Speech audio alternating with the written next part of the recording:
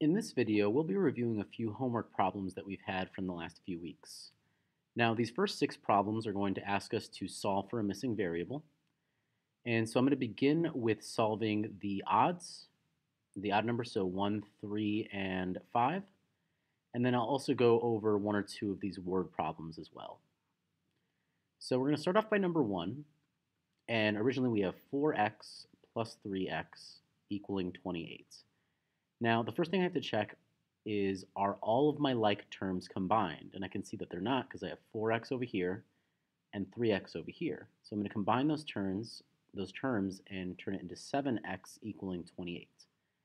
Now that I have my coefficients on one side and my constants on another, or as you guys know it, the bags on one side and the coins on another side, we're going to divide by 7. So I can see that my variable x is equal to 4. Next, on number 3, you can see that we have a constant of 10 plus a coefficient of 7e minus 5 equals 2e. Now, when we combine like terms in here, it's important to pay attention to the sign of the numbers that we're combining. Here we have a positive 10 as a constant. We have another positive coefficient of 7, and here we have a negative constant of 5. So when I combine my constants of 10 and 5, I'm actually going to combine them by subtracting. 10 minus 5 is going to give me 5 plus 7e equals 2e. Now what I want to do here is, again, I want to make sure that I have my constants and my coefficients on opposite sides.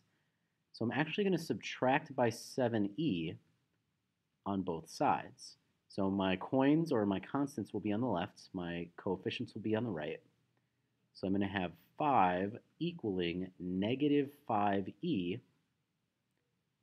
And when I divide by my coefficient of negative 5, I'll see that my value of e is equal to negative 1, because 5 divided by negative 5 is going to give me negative 1. Now, for number 6, I have negative 3 times the set of 5r plus 10 equaling 30. Now here I need to pay attention when I distribute my negative 3 because I need to take into account that negative value. So first I'll multiply it by 5r and then negative 3 times 10r. I'm sorry, just 10. So negative 3 times 5r will give me negative 15r. And because I'm multiplying a negative times a positive here, I'm actually going to have minus 30 equaling 30. Now, what we have to take into account here is, remember, when we want to cancel some coins, or in this case a constant, I need to use the opposite operation. In this case, we're subtracting by 30, so in order to get rid of in order to cancel these coins, this constant, I actually need to add by 30 on both sides. So once I do that, I'll have negative 15r equaling 60, and then this is the point where I can divide my coefficient from my constant. So I'll divide negative 15r by negative 15. I'll do the same with 60. I'll get that r is equal to negative 4. Now, in our word problems, there's a couple things you have to take into account. One of which is the rate of change, another of which is the constant value, maybe a bonus value or a starting point, and then what we need to reach or what we need to equal. So I can see here, Chase Building Company is making a new tower. The first floor is 12 feet tall, and every month Chase Building Company builds 7 more feet onto the building. So I know that there's a rate of change of 7. I know that they started with 12 feet, and the building has to reach 75 feet in order to be complete.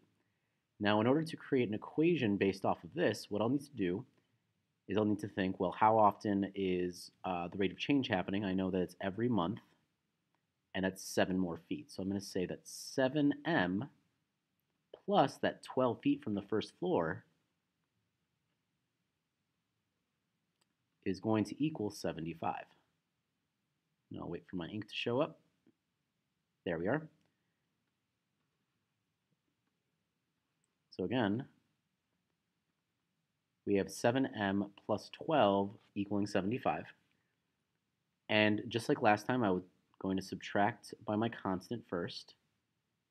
I get 7m is equal to 63. I'll just divide both sides by my coefficient of 7. I'll get that m equals 9. So it'll take 9 months for the building to be complete.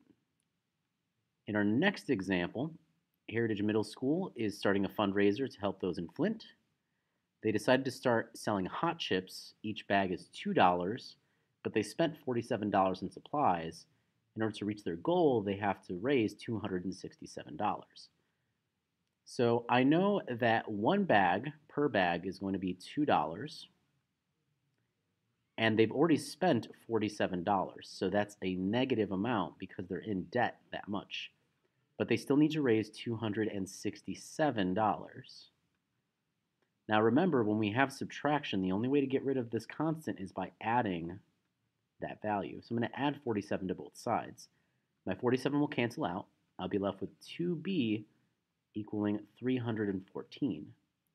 So now I'll divide both sides by my coefficient of 2, and I'll get that the number of bags is equal to 157. So in order for them to reach their goal of 267, they need to sell 157 bags. Now lastly, we have an example featuring the lime tree. We know the lime tree originally was 3 feet tall.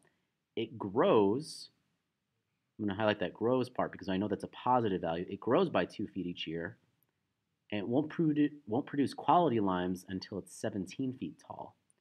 So I know my rate of change is going to be 2 feet a year, so I'm going to say 2y. The tree was originally 3 feet tall, and it needs to be 17 feet tall. So, as you can probably tell, we'll subtract by our constant. We'll have 2y equaling 14. Divide both sides by my constant, and I'll get that it will take 7 years for that tree to produce quality limes. If you have any other questions about the homework or about the assessment coming up on the 4th of this month, please let me know, and I'll be glad to help you.